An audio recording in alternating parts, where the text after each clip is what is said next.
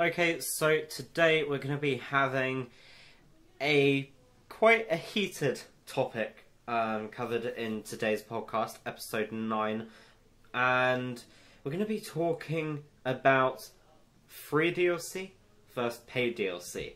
Now, quite a lot of developers go for the paid route with things like microtransactions and go with the way that they can get as much money, because developing a game is a very expensive thing, and also the developers obviously need to pay the salaries and the licenses, etc., so they can create more games in the future.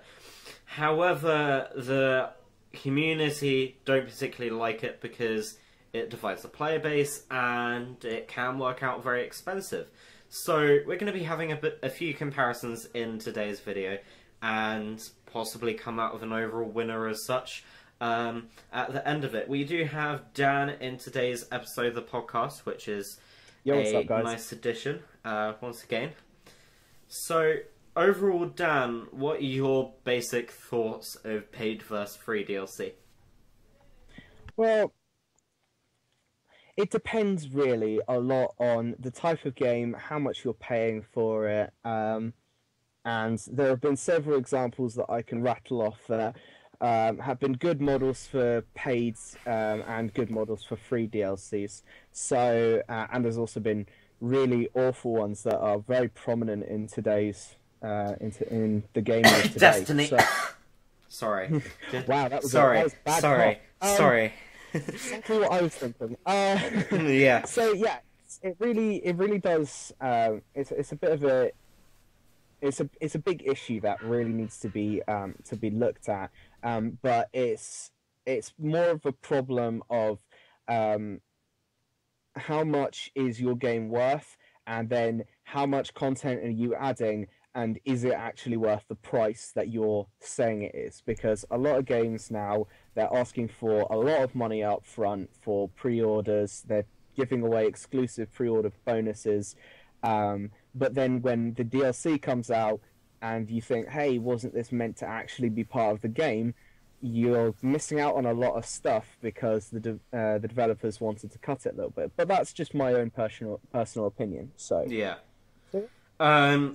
I personally am going to give a few examples now. Surprisingly, the one developer that I thought would never do such a thing is actually doing something about this situation. EA have been known in the past to be trying to haul in the money as much as possible. Yeah. You have a look at their Ultimate Team additions to their sports titles, where you can buy coins, you can buy extra little bits and bobs to go in the game. You also have season passes with things like Battlefield, Titanfall, Star Wars Battlefront. However, you have a look at the way that the development team and EA as a whole have been going recently with their new CEO, I believe, that came in a few years ago, who has tried to put a very prominent we're here for the players kind of ethos around EA, and they have started to do free DLCs. This started with Battlefield 4. They added, at the end of the game's life cycle, three or four free maps, including a night map, Zavol 311, a community map which was designed by the community, and we also received a Battlefield 2 map remade in Battlefield 4, which hadn't really been thought of before, even though people called for it. Not many people had expected to see another remaster of a map made in Battlefield 4, and it's a really good map as well. Now, sadly, I can't remember the name of it. I'm going to try and think of the name later on in the video, and I'll try and remember it. But basically, Titanfall 2 is also having completely free DLC. This is Right. a good step in the correct direction. However, you have a look at other companies like Activision with Destiny, where they provide the players with a season pass, which is £45. Then they provide you with another DLC a year later, which costs £45 on its own. And then they provide you with another DLC, which is going to be released this year, which is also most likely going to be yet another £45. It adds up and it divides the player base. And a lot of fans call for the developers to give away free maps and free content, but still have a option along the side, like they do with Rainbow Six Siege, to be able to have possibly some XP bonuses, some in-game extra rewards for £15, £20, for example, that provide you with a little bit of extra content, but you don't have the separation of the player base like you do with these other games that have season passes. That divides the player base because people go onto that DLC when it launches. Everybody goes off the base maps pretty much if they have the DLC, so it leaves the people without the DLC alone, and they don't have many players to play with. And then people that do want to play the DLC because they bought it at a later date might not have people playing on the maps they want to play, because people have gone back to the base maps because that's where all of the newish players will be, or the people that didn't buy the DLC will be. So it kind of like, it's good to see the free DLC stuff, but then you kind of see the point with the kind of like, you don't really see the point with the kind of like season pass stuff, because it grants you access to early content and possibly a few XP bonuses, but you don't necessarily get a huge amount in reward for you having that membership. What do you think about the kind of like way that EA has moved, and in some cases Ubisoft and a few of the other major publishers and developers? What do you think about the way that they've started to listen to the community and start to drop free bits of content here or there? The Division is a good example as well, because they've had free updates throughout the game's launch, actually adding new content, not just kind of like a few bug fixes here or there like games used to. Yeah, I think some companies have done it right and some companies have done it wrong. So a company that's done it really right and is a massive company, so I don't really think they've taken much of a hit to it either. With GTA 5, that is completely, all of their DLCs are completely free. And that's really good, because their player base is absolutely massive. I forgot about GTA's free DLC. They're still supporting the game with free updates 3 years later. Like, they released an update the other day. Yeah, I've never paid for any of their DLCs that they've brought out, because they've all been free, and that's the beauty of that game. Yes, but they've done it correctly. They do have microtransactions in there, and I think that's not a bad thing, because most of the stuff you can buy with microtransactions they're not massive game-changing features. They're just aesthetics, or it's just a bit more cash to buy a gun, or a bit more cash to buy this certain vehicle. But all of it is available through the normal game, or normal base game. And anything that they do bring out in the future, it's all free DLC, so anybody can get it as long as they pay the £50 or however much it is at this current point in time. That's how you're getting a full elite game, no extra DLCs, no extra parts necessary. Now, that is a perfect example of excellent. This is a great place to throw free DLC. I would say a different. If we look at this from a different angle, if we have a look at The Witcher 3, both of their DLCs are paid for, but it's for good reason, because each of their DLCs are 80-something hours each. And Yeah. I've played the base game for about 125 hours, roughly, and I'm still not even halfway through the base game. So the amount of money that you actually pay versus the game that you're getting, they are actually giving you a really good bargain. Whereas somebody like Destiny, you pay pretty much the cost of a brand new game, and you're getting what, a few new maps, Yeah. a kind of rubbish storyline to go. Well, not a rubbish storyline, Yeah. but a very An badly done average storyline. Yeah, an average storyline. And I say this as a absolute Destiny fanboy. I love Destiny. I can't get enough of it sometimes. At the moment, I've been a bit of a kind of, there's going to be Rise of Iron. It's going to come out. It's going to cost me another 40 quid. And I'm just going to sit here while everyone's running around with black Galahorns going, oh, look at me, how amazing am I? Yeah. And I'm sitting here broke going, well, I can't even get half the stuff you guys are getting. So Yeah. I would understand if they were like, if you paid, it was a DLC that cost you a tenner, and if you pay £15, you get a few extra skins that are exclusive if you pre-order and pay another £5 on top of it. Now that is understandable to go because they've already got a microtransaction in game. Yeah, So with the currencies and stuff, yeah. Yeah, because And also the way that you can level up your characters as well. They have that Spark of Light which you can buy as the DLC as well. Well, microtransaction. But the good thing is you can only use it if you're a low level character and you're trying to get up to the same level as your mates, which is always a good. And you get one for free anyway.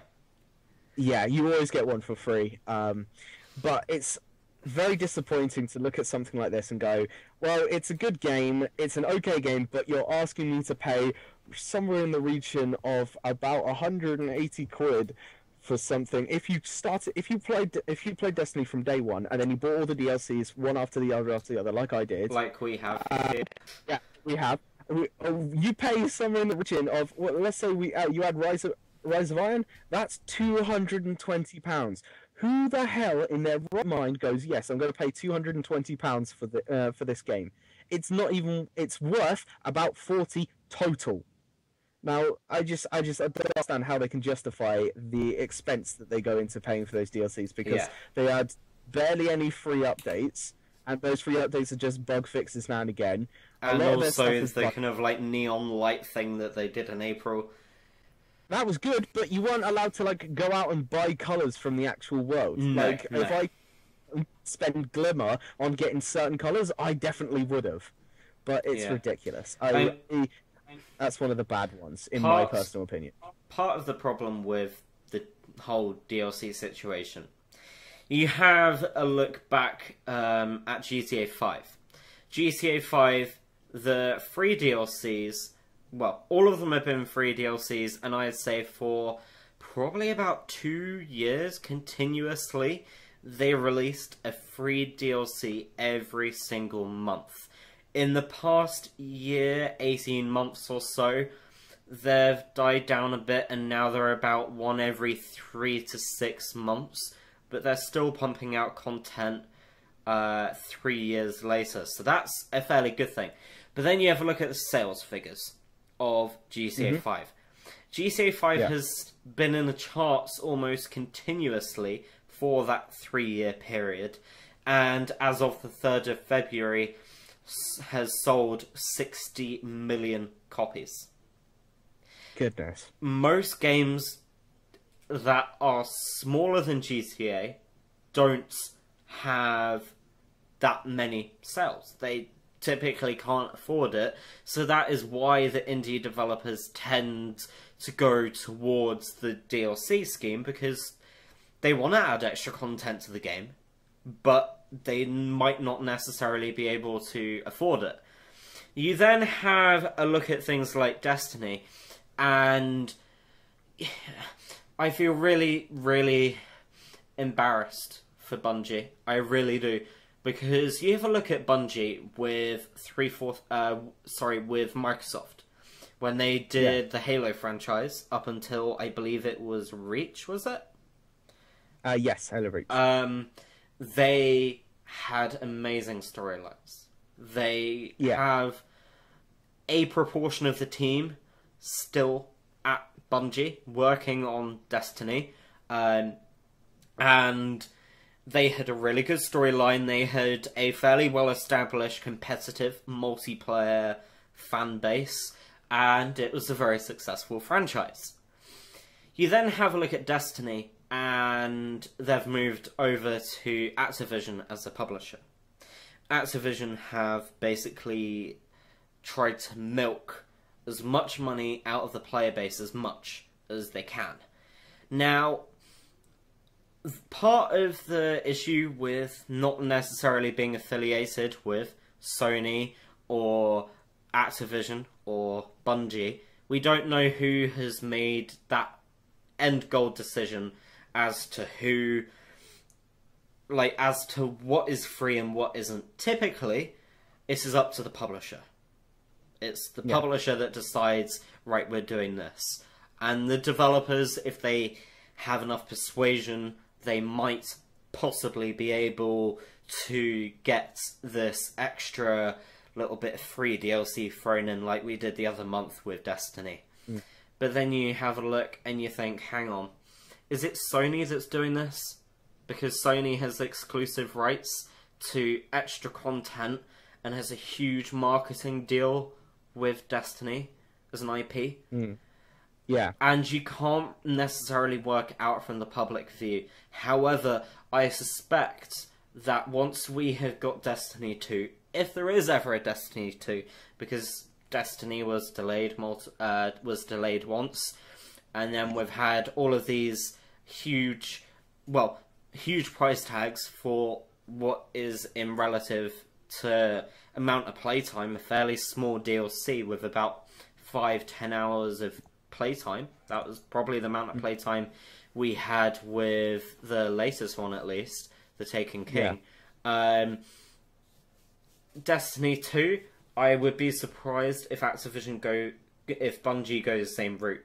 However, I would also not be surprised if they go the same route, because they want the money, because they want to invest it apparently into their next games and destroy the player base in some aspects, because a lot of the content with Destiny, because it's online, you can't necessarily access because it's behind a paywall, basically. And if you want the full storyline, you need to pay for the DLC. Even though it doesn't really have much of a story, if somebody is a huge fan of the franchise, like yourself, you want to be able to experience every single moment of the game the way that it's meant to be experienced. And having £45 price tags on DLCs which have £10 of content, 10 hours of content. Not even. No, not even. The problem with the Destiny DLCs, if we're going to talk about Destiny DLCs, is they include in total probably no more than a few hours of, I don't know exactly, but a few hours of main storyline content that doesn't really reward you so much. Very much, especially if you're at a higher level. And then if you have a look at all of the raids and things, most of the raids you can't actually do unless you have people to play with previously who are at the same level as you, or very close to. So what you need to do is you need to go outside of the game, go find a bunch of people online and be like, hi guys, let's all do this together. You go into the game, you play about, and then everyone goes their separate ways, because hardly anyone wants to play Destiny together. There's a few people who will go, yeah, I'll come back and we'll play constantly, we'll do this and that and the other, and then that's good. But in total, when you have a look at the DLCs, they don't really add much more than maybe one or two strikes, a massive raid, and a few missions here or there. That's just main story content, and then you've got a load of weapons that they add, a few pieces of armor, but they're mainly just different reskins or different retextures of already guns that are in the game. And then you have the Crucible, which is basically the player v player, which is where Destiny excels quite a lot, but a lot of people, that's what a lot of people will mainly just play. You don't get a lot of people who play story content anymore. It's quite difficult to find anybody who is really up for doing story content unless it's a massive raid. Everybody's max level and they're like, yeah, let's do this all on hard. We'll get a bunch of people and we're not going to help anybody come to the top, because that's one of the problems with the Destiny community. They want to just have people who are already at the top. They don't want people who are at the lower down and then go, oh, let's help this lower person. They hardly ever want to do that, which is quite annoying. I know if you're a Destiny player and you're listening to this right now, you're like, oh no, that's definitely not me. It probably isn't, but there are a lot of people out there who really don't like helping noobs or low-level people, and I've experienced it myself, as I don't play Destiny all the time, so I'm not on top of everything. But the problem is they're asking too much money for all of this content, and it's not a lot of new content. It's really annoying, because a lot of the from a person who likes to play story content and loves to enjoy a good story and get lost in worlds with fantastic creatures and mythology and all of that, all of Destiny's good features and all of their interesting story content, you have to leave the game and go to your PC or your phone or your tablet or whatever, and you have to look it up on their website. You can't they don't tell you anything in game about what the hell's going on. You're chucked in and expected to know everything, but you don't know everything, and you have to look around the world to find ghosts, to find the cards that tell you stuff, and they tell you in really cryptic ways. So so a lot of the time you spend most of your Destiny,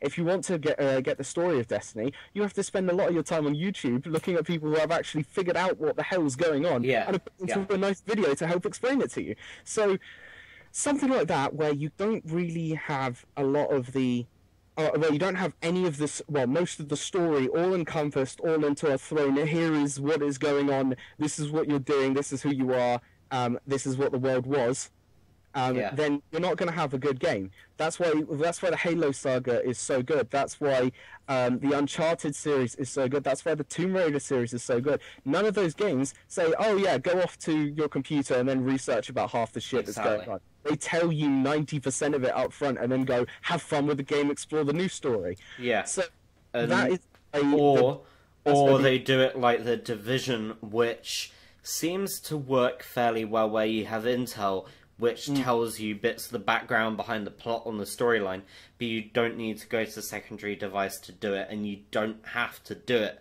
unless you want the full storyline and to get the achievements. Like, it seems to be fairly well balanced with that. Yes. My overall opinion with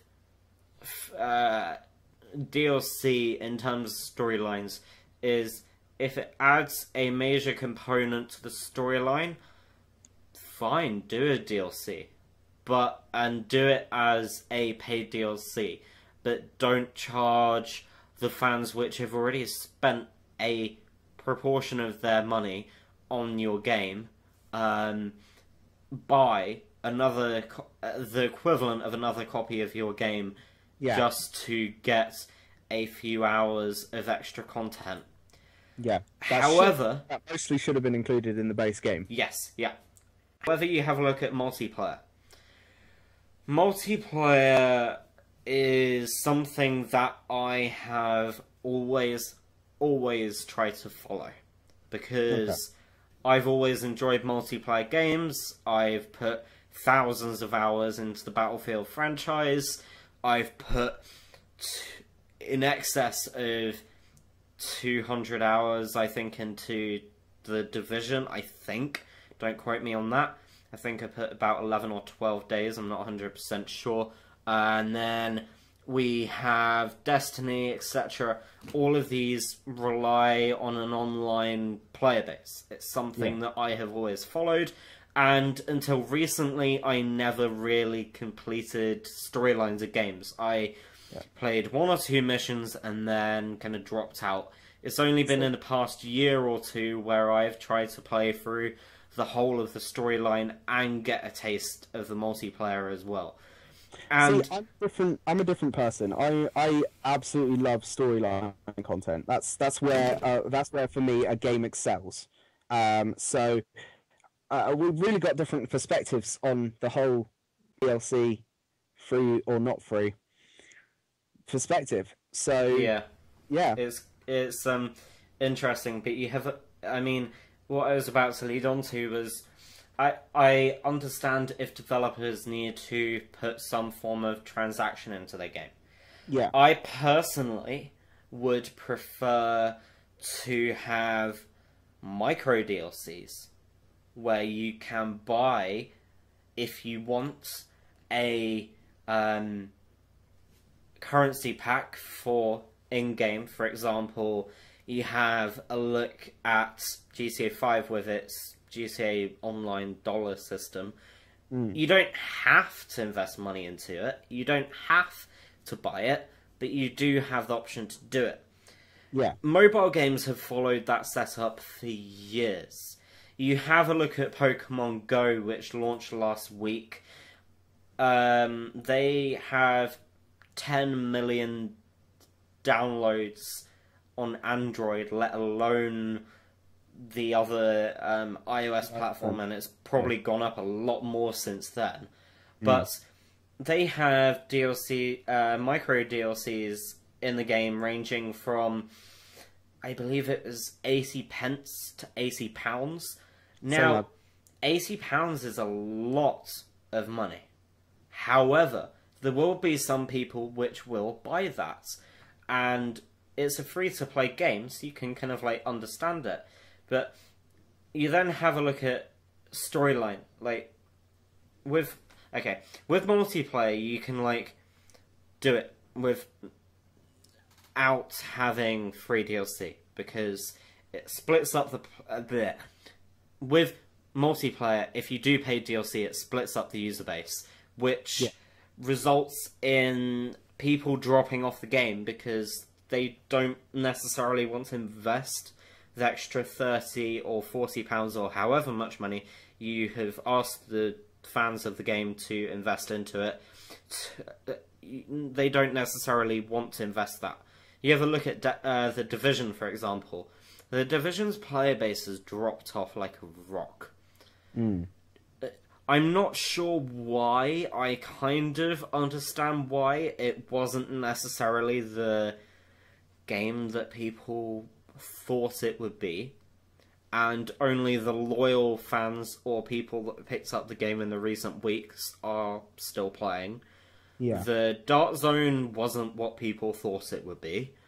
And Also, with the Dark Zone, the free DLC stuff is good, but it needs a lot more free content and a lot more stuff for people to explore for it to actually become worth getting the season pass. And because they've added the underground missions as a paywalled DLC, which actually adds one of the best ways to play the game in terms of leveling up and getting better gear, they are basically implementing a pay-to-win model.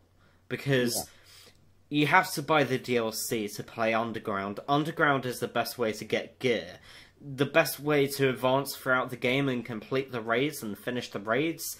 And to do moderately okay within the Dark Zone and gear score and level, etc. is by having decent gear. To get the decent gear, you need to go into Underground, which is behind a paywall. So it's kind of locked down the player base to the people that bought the season pass and need to try out the content, or want to try out the content, and the people that are like new or really die hard for the franchise. But then you have a look at games like Rainbow Six Siege. People have dropped off, they've come back, because it's a free DLC.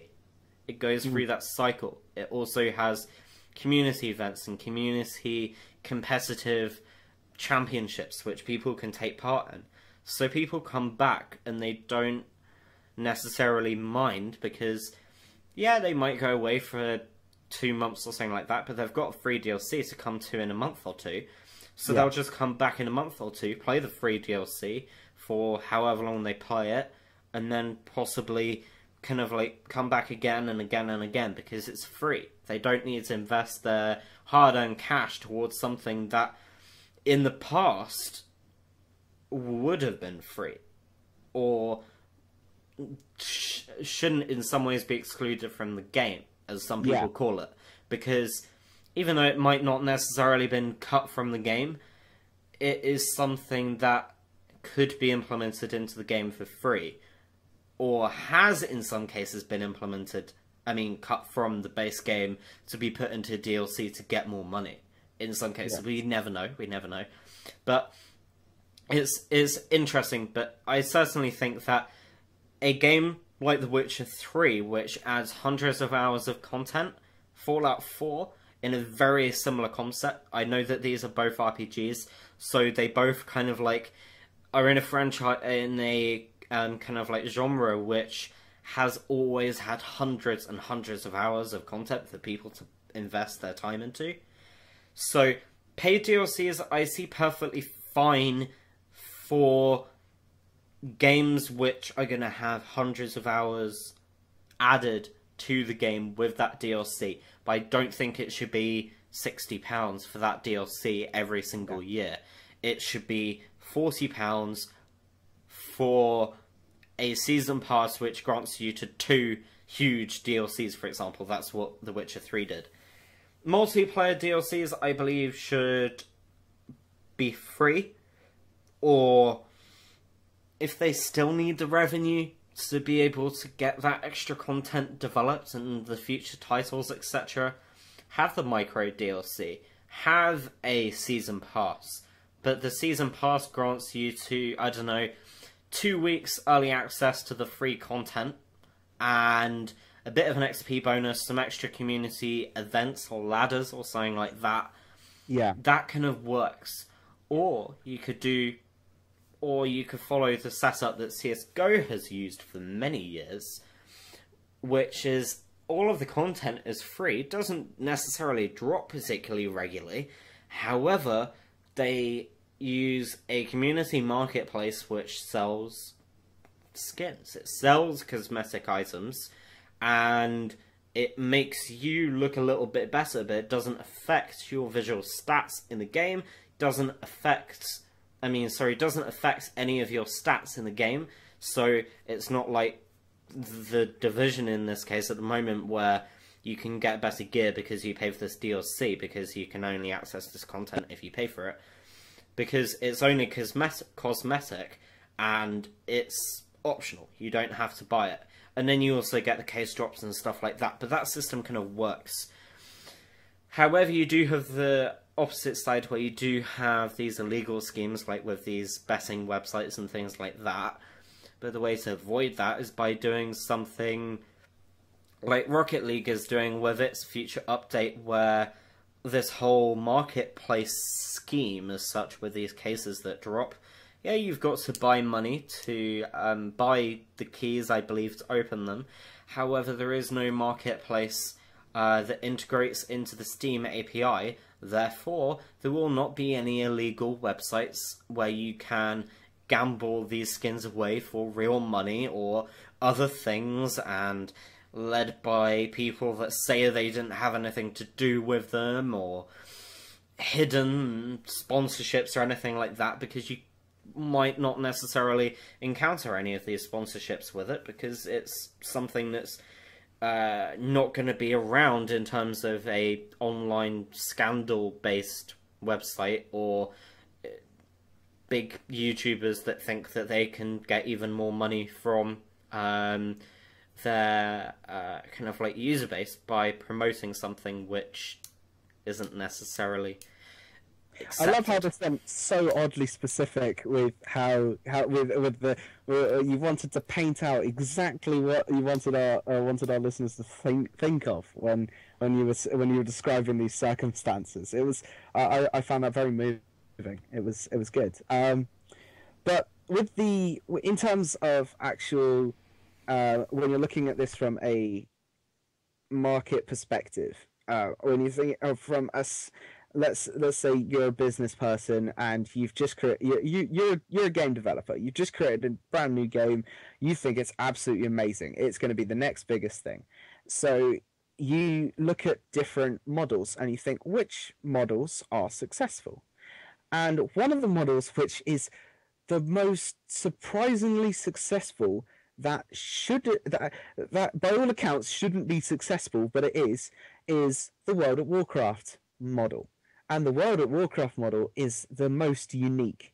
It's the first of its kind. It was the first of its kind, and everybody's tried to be exactly like it, but nobody's ever gotten there. And that model is: you buy the game, you pay monthly installments to play the game, and then you get access to all the free content. But each time a new DLC comes out for it, you pay full price again. But you still pay the monthly payment each month, and that goes to supporting the game development to make it even better every single month.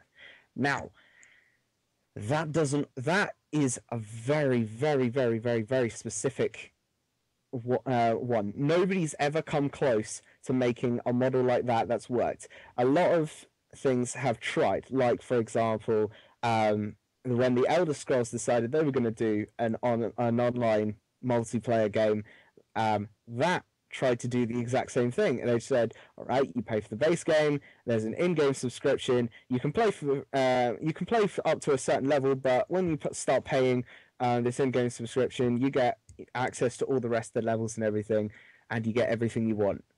So I think that a lot of games go, when they're looking for models, they have a look at what's already out there, and World of Warcraft must always come up in monetary business meetings, because a lot of games seem to want to go for that model, but it's something very unique to World of Warcraft that no other game has managed to pull off successfully. I think have tried, but they've never gotten there. It's interesting. I believe me and you talked about this. I can't remember if it was just a general kind of like conversation that we had, or if it was in a video or a podcast or anything like that. Possibly. But we talked about World of Warcraft, and we talked about the DLC setup with that subscription, and I think we were talking... In fact, I think it was in our Future of the Division video, possibly. I'm not 100% sure. But we were talking about it and how if the Division had... I think this... Yeah, I think it was.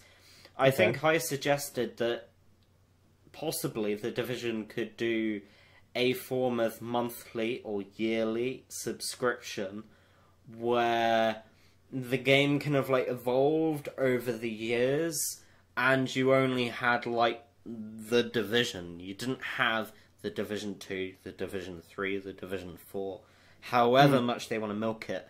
Yeah, they could pay a form of subscription which would act as a season pass for all intents and purposes, which means that you will get this extra content in the subscription, but thinking about it, I'm not sure if that would work. In theory, it could work, because The Division is a game which can have quite a bit of expansion, because it has a storyline which can be followed for quite a longish period of time.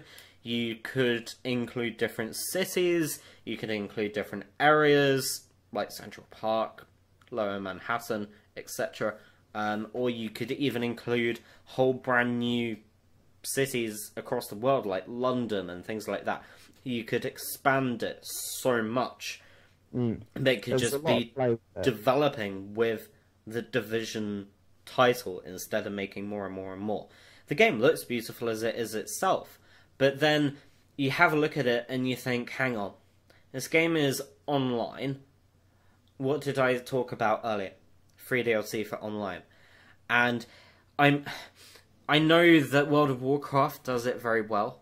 However, I'm not sure if the Division could pull it off, simply because they have that season pass set up already, and you can see how the player base has already dropped off. Only the gamers that actually play the game still would sign up to that membership. Yeah. When I say about the World of Warcraft, like, its model, I'm not saying I'm endorsing it or saying this is an excellent. Yeah.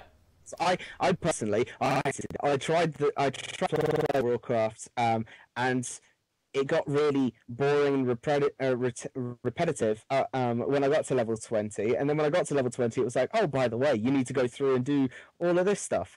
You need to get all these subscription things before you're allowed to go anywhere near the rest of this game. And I was like, well, then there's no point, because I wasn't enjoying it up until you made me do that. But World of Warcraft, what I was trying to get across was World of Warcraft's the only game that could get away with that. There is no, I don't think ever there will be another game that will come out, be as successful as World of Warcraft is, and then go, oh yeah, you have to pay for the base and you have to pay for a monthly subscription. Have fun with that, because nobody's going to get away with it. World of Warcraft can get away with it because it's World of Warcraft. That's the when it's like saying, why is Bruce Wayne Batman? Because he's Batman. That's it. You got no respect. It's just because he's Batman, and because it's World of Warcraft. So it's a subscription model it's just a monetary model that can only work for World of Warcraft. Nothing else can ever pick it up or even try to.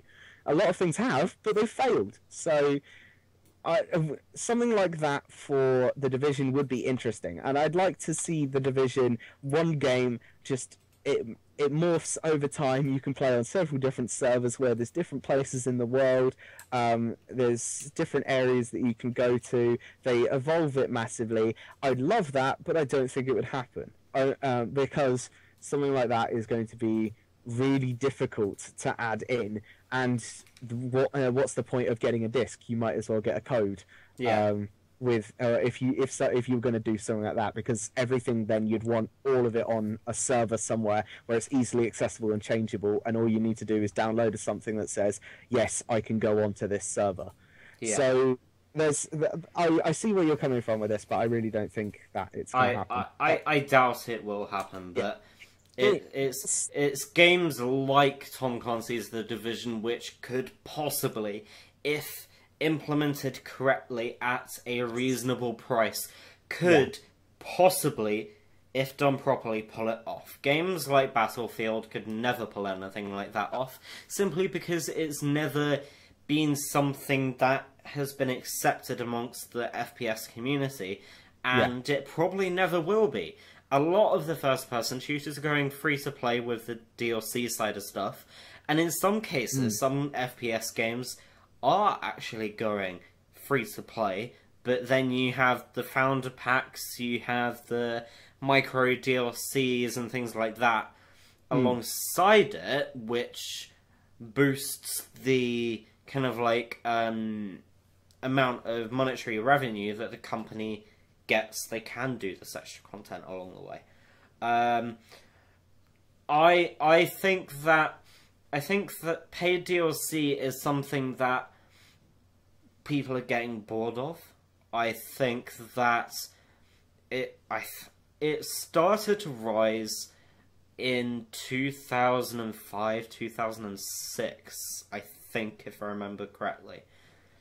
Around the time of the original Modern Warfare, I believe. And since then, it's kind of like built up upon itself, and developers have taken their own stances on it. Publishers have thought, we might be able to do a bit more of a cash grab here, let's do this.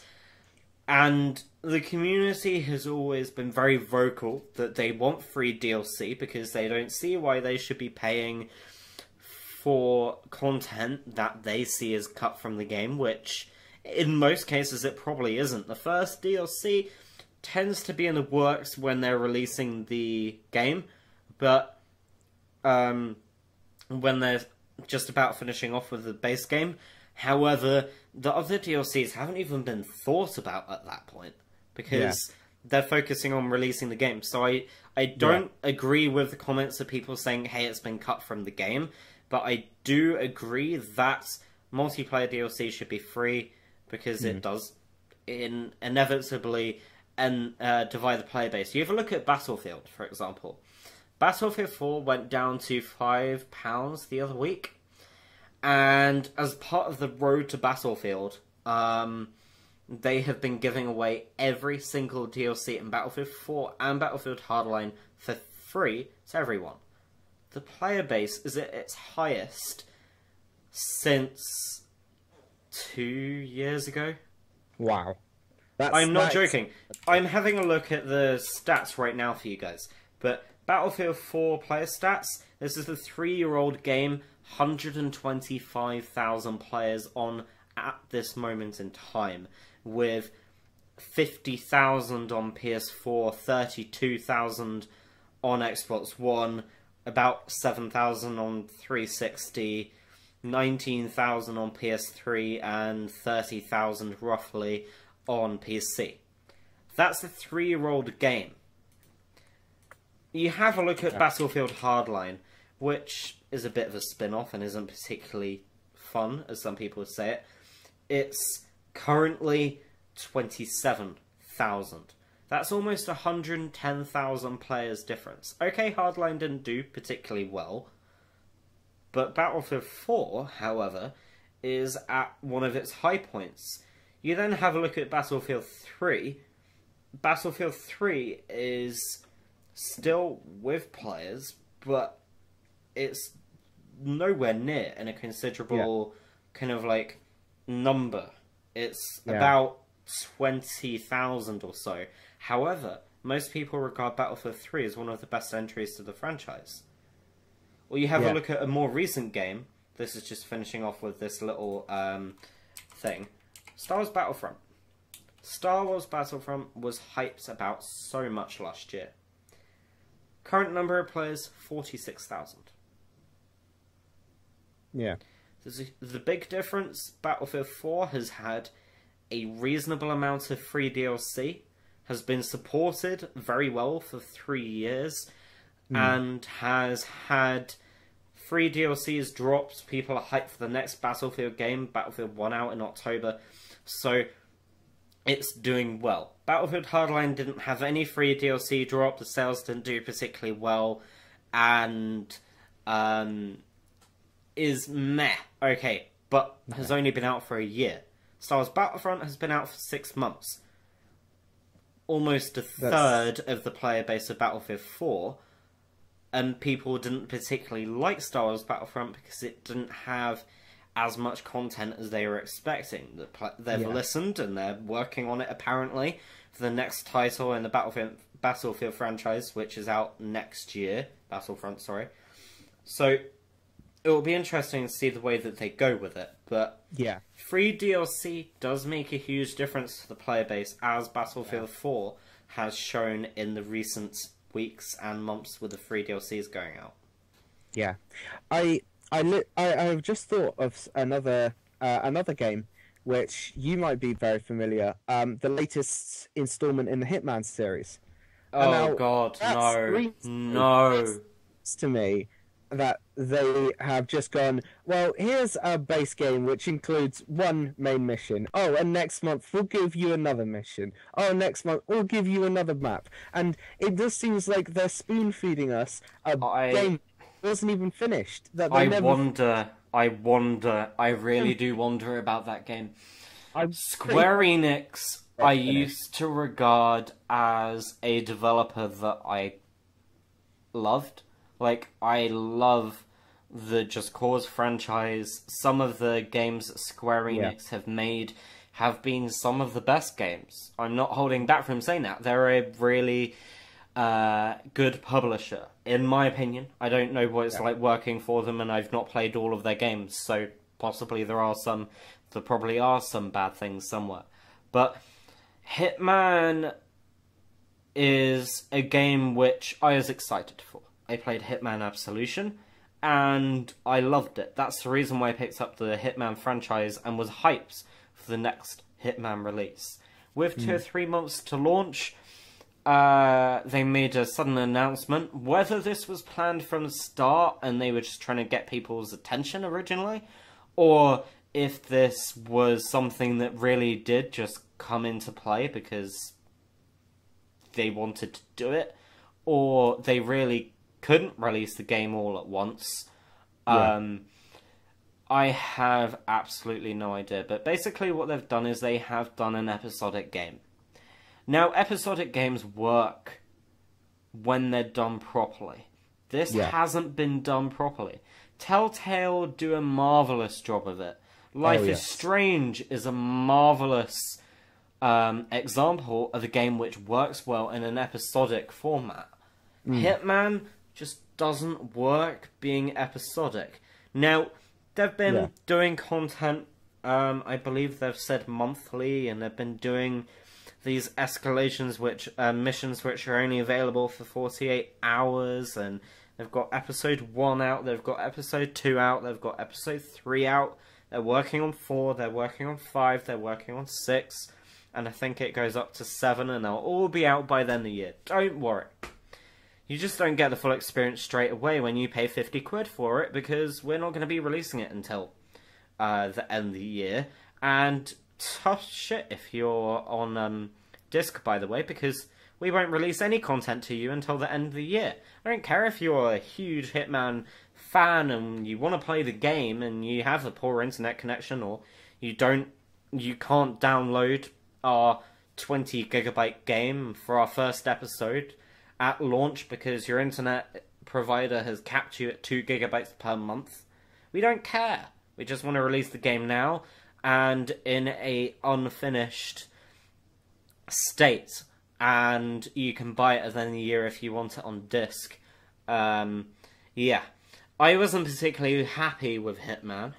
I got a refund, and then I got offered a review code just a day or two after, not knowing that I was possibly going to be offered one when I pre-ordered it.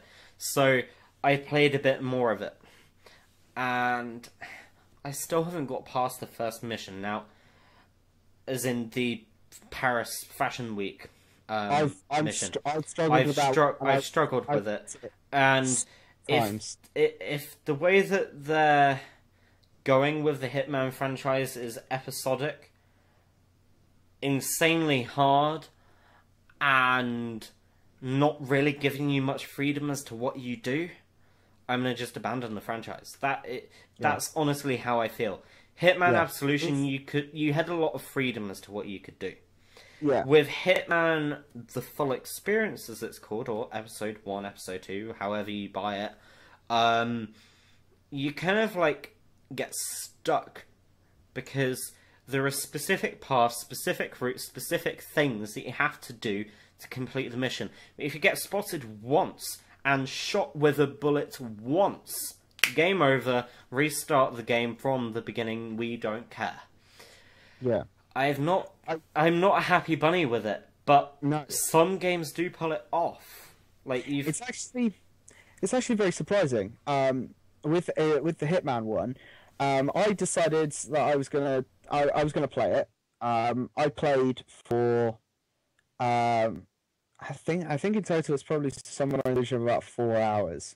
It's probably more than that because I'm thinking of time that I've actually played the game and not been restarting it. It's because I've been shot in the back of the head or something. It starts off very well. It starts off very true Hitman style. Gives you quite a few areas to go to, quite a few ways you can do certain things, and that's all good. That's just with the training mode. As soon as they hit you with the Paris mission, my goodness, you spend about your first, I'd say about 3 or 4 attempts just trying to figure out, okay, where do these characters go and how can I get to certain areas? And I've realized that you can only get to some areas just by luck, or if you have the right clothing, or if you have the right if you find the right thing. There is one of the ways is you have to go past some guards to get up the stairs. to go into the top of the mansion. There's two ways up. There's one you can go up to one of two stairs, or you can go up through an outside hatch into the attic area. Now, both of these are awful because if you go to get up the stairs, you have to go as a character who is in one of the bidding things, and you can't go as him if you wait too long, because if you wait too long doing other things, then his character's already gone up there and you've missed your opportunity. And then if you try and go up using the attic area, it's full of guards. You take out one guard really stealthily. There's hardly anywhere to hide his body. So you take his clothing and you decide, okay, I'm just going to stroll in because everybody's going to go, oh, I'm in that outfit. It's fine. If you get too close to some of the other guards, they spot you and you're dead. You can't escape from some of the things. I've tried multiple ways. I got to the point where I was almost out of the door and then a random character just turned up out of nowhere and shot me, and that was it. That was the end of it. It's too close to being all packed together. You have to do it a certain way, otherwise you're not. But it's quite interesting. When I did one of the 48-hour contracts, I managed to do that so easily. It was laughable how easy that was. I haven't tried any of them. I haven't tried. It wasn't part of the main mission at all. It was just one of these. We brought out this new Monaco pack or something like that. I can't remember which one it was. I think it was the third mission. And they brought out the character for it, and you had to assassinate him. And it was absolutely fantastic because there were so many ways you could do it. You only get to do it once, but there were so many opportunities that I found that I could use to actually take out this guy. But it took him a while for him to turn up, so I ended up taking out quite a few people beforehand. But it was quite fun because when he did actually turn up, all I had to do was I had to wait for him to get into a room, wait for him to walk into a certain point because I'd killed the character who was supposed to come meet him. So he was just stuck in a loop of waiting for the character to turn up. So all I did was I shot him through a window and then just strolled away. It was perfect, and I felt like an actual hitman. I felt like I was like you did in Hitman Absolution. That's what I wanted. That's what I was hoping the entire game to be. There would be like multiple ways you could do certain things, and then you'd kill your target. There would be stealth ways, and there would be no stealth ways, kind of thing. It would be great. But the first mission really kills your Hitman experience if you don't get very lucky or you don't get it right. They may have updated it since I've played, but I really struggle to want to go back. I have kind of given up on that game. I probably will pop onto it once or twice again in the future, but I gave up with it a while ago. But I think overall, to round up, it's been a bit of an elongated podcast episode. But it's a long subject to talk about. Yeah. I'm just we're just going to talk a little bit about it because it's such a big controversial issue. Yeah, exactly. So, I think in some ways that we both unanimously agree that multiplayer free DLC is probably the best way to go. Yeah. Story, if it's just a little bit of added extra content, go for the free addition to the game because or a low cost, or a very low cost, or a very low cost, like £3, maybe £4. I would say more of a £5-10 region personally. Well, because some of the Destiny ones are worth about £10. I'd say the Destiny ones are decent, maybe 10-15. Yeah, but you have a look at some people that release like just an extra car and charge you £20. That is ridiculous. But something like if Battlefield were releasing a bunch of new maps and a brand new mode that would spread to all the maps, but they wanted to get a bit of money for it, I'd say a £5 is worth it. Yeah, I mean, they do £12 at the moment for 4, maybe 5 maps per DLC and a new game mode. So I think that is good value for money, but it just doesn't work with the player-based setup. Yeah. I think that storylines should have the lower end of the kind of like DLC stuff. You have a look at Dying Light. Dying Light had a season pass. The first 2 missions in the season pass were terrible. You then have a look at the following, and it was double the size of the base game map for half the price. Yeah. Like, And that's when the player base started picking up again. And it confuses me the way that they did that. The first 2 DLCs, in my opinion, were dreadful. I hardly touched them. They weren't really worth it. You then look at the following, which was basically, in all-inclusive purposes, it was basically Dying Light 2. Because it added so much content to the game. It was like a whole new world, pretty much. But it was half the price of the base game. So, I was like, okay, this justifies it because you get double the amount of the map that you had before added to the game, and then you also have all of these extra missions, a whole new storyline, you get doom buggies, etc. It's only 25 quid. I love the storyline in the base game. I'm going to pick it up.